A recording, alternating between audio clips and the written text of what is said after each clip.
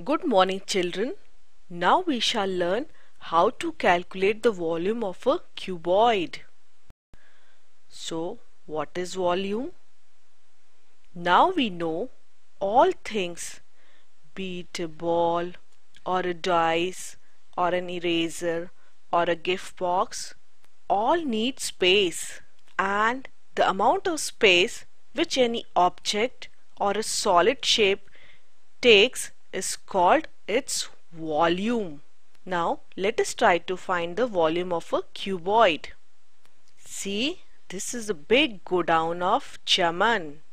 Now what does he store in the godown? He stores a carton containing soaps. So this is a carton containing soaps, and he stores many such cartons in the godown. Let us see how this process is done. A truck comes and starts filling it with boxes containing soaps.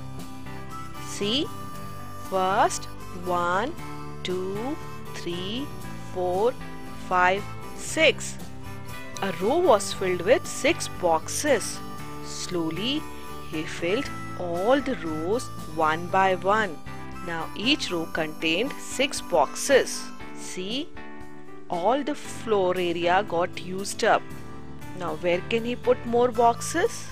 Well, he can form multiple layers of boxes, or you can say he can pile up boxes one above the other. So how many such layers are formed? 1, 2, 3, 4. Yes, 4 such layers were put, and all the space of the godown got used. Now let us see stepwise how many boxes could be put in the godown. So if we start from the beginning, 1, 2, 3, 4, 5, 6. 6 boxes got filled up in a row, and Chaman continued to fill all the rows one by one until the whole floor area got used up. Let us see how many rows were filled.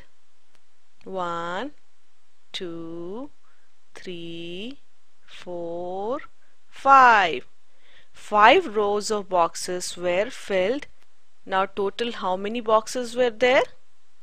We saw in each row 6 boxes were there, and how many such rows were there? 1, 2, 3, 4, 5. 5 such rows were there. So the total number of boxes would be 6 multiplied by 5, which is equal to 30 boxes. Now once the floor area was fully filled, he started putting another layer on the top of the bottom layer. This way, how many layers were filled? If we can see, there are 1, 2, 3 and 4 layers.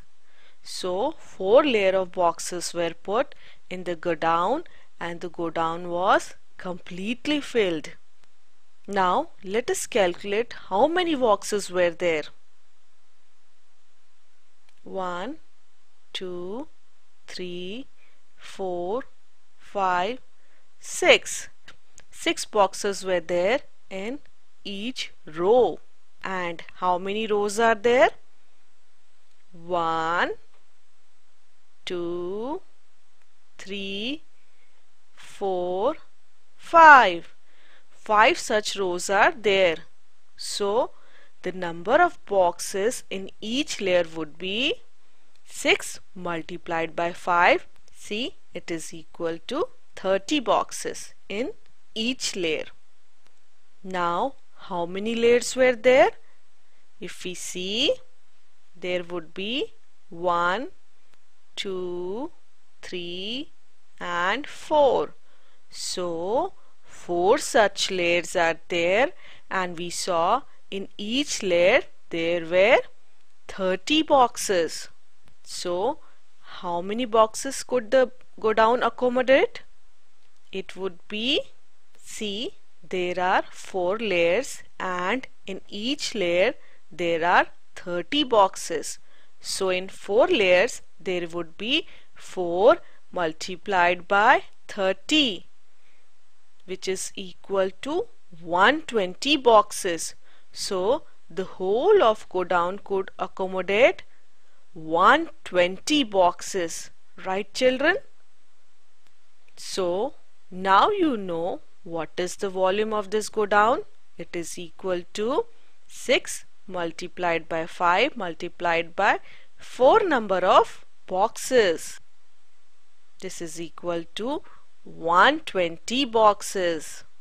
So you can say the go down space is equal to the space taken by 120 boxes. Let us see how the go down was filled up. First, the floor area was completely filled and it comprised of how many boxes? 1, 2, 3, 4, 5, 6 boxes in a row, and there were 1, 2, 3, 4, 5 such rows. So total number of boxes used were 6 multiplied by 5, which is equal to 30. Now if you remember area, what is an area? Here you can say the area of go down is 6 multiplied by 5, which is equal to 30 boxes. How can we say that? What is an area? It is the region bounded by a shape. So here the region which is bounded by red dotted line forms the floor area of this go down. So we can say the floor area is equal to 30 boxes. Now suppose the boxes which were used to store the soaps had each side equal to 1 meter. See, here each side of the box is equal to 1 meter. So using this information, let us calculate the area and the volume of the go down. So how many boxes were used? 1, 2, 3, 4, 5, 6. 6 boxes were used in a row, which means that the length of this side is equal to 6 boxes or 6 meters, because the side of each of the soap box was equal to 1 meter. Now coming to this side, there were how many rows? 1, 2, 3, 4, 5. There were 5 rows, or you can say this side is equal to 5 boxes length. So this side we can say is equal to 5 meters. This is equal to 5 meter. So what can you say? This floor area of the go down is a rectangular land with length equal to 6 meter and the width is equal to 5 meters. So what would be its area? It would be equal to 6 multiplied by 5, which is equal to 30. And what would be the unit? It would be square meters. So the area of the floor would be equal to 30 square meters. And what is the volume of this go down? Let's calculate it. See, here the go down is completely filled. And what did we calculate? The length is equal to 6 meters. The width of this go down is equal to 5 meters. And what is this layer equal to? We saw it was equal to 4 boxes, which means we can say the height of this go down is equal to 4 meters. And we said the number of boxes used would be equal to 6 multiplied by 5 multiplied by 4. What does this mean? This means the space of the go down is equal to 6 meter multiplied by 5 meter and multiplied by 4 meter, which is equal to 120 boxes, and here it would be equal to 120 cubic meters. Why? Because all the lengths are in meters and the volume unit is equal to cubic units. So what did you understand? That the space inside the go down is equal to length multiplied by width multiplied by its height. To reiterate, what was the space inside the go down? Let's see it. Here 6 meter was the length of the go down and the width was equal to 5 meters. And coming to the 4 layers, this 4 layers is equal to 4 meter and it is equal to the height of the go down. And what is the space? The total space is equal to 6 multiplied by 5 multiplied by 4, which is equal to 120. And what is the unit? The unit here would be for the volume cubic meters, as all the sides are in meters. And if we see closely, what is 6 into 5?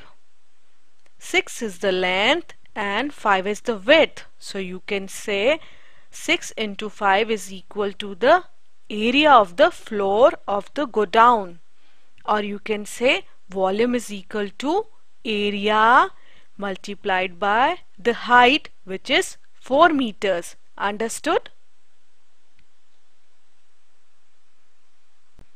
Now coming to the unit of volume, if the soap box was used had its length of each side equal to 1 meter, then the volume of this cube would be 1 cubic meter. And if the each side was equal to 1 centimeter, then the volume of this cube would be 1 cubic centimeter.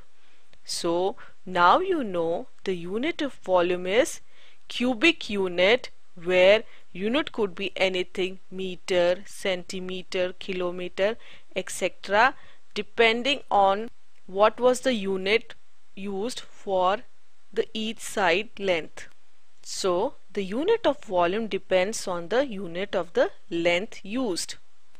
So now you know how to calculate the volume of a cube where all the side lengths are equal. So if the side is equal to L, the volume would be L multiplied by L multiplied by L cubic units. And coming to the cuboid, the volume of cuboid would be equal to length multiplied by width multiplied by height cubic units. So now you know how to calculate the volume of a cube and a cuboid.